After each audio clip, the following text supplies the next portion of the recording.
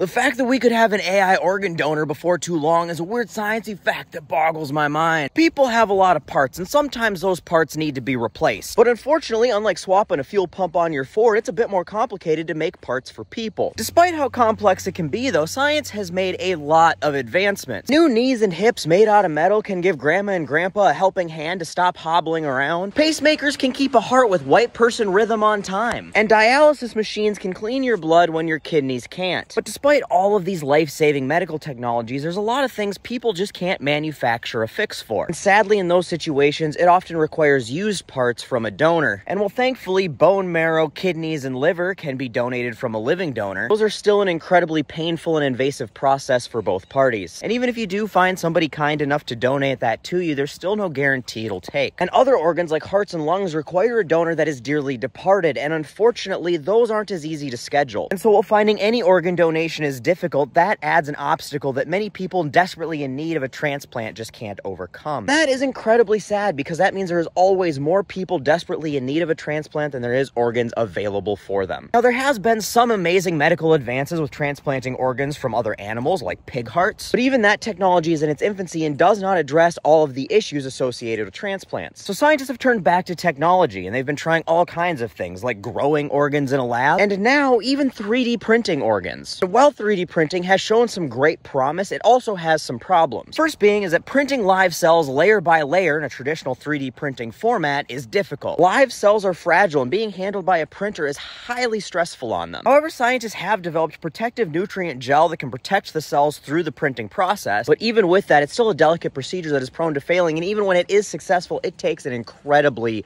long time to print a functional organ. Time that is incredibly hard and stressful on the cells, and time that a patient may not have. But there's a new type of 3D printing that involves frickin' laser beams. It's called volumetric 3D bioprinting. These printers work by having these cells in a nutrient gel, and then they spin the gel, and the gel reacts to lasers, and when they shoot the lasers in, the gel solidifies. And somehow, because they're frickin' super geniuses, they figured out how to use that process to 3D print an organ instantly. This doesn't put the cells under any stress, it doesn't take any time, it's almost perfect. Almost. See, cells need blood to keep them alive, and to get that blood requires blood vessels. And in a traditional 3D printing format, that's not a problem. You know where all of your cells are going to be before you start printing in that scenario, and you can print your vascular structure exactly where you need it. But because with volumetric printing, the whole thing is spinning and happening instantly, you don't know where the cells are going to be before you start. And people don't have the brain power to design a cardiovascular system on the fly. But AI does. It's called Generative Adaptive Context-Aware 3D Printing,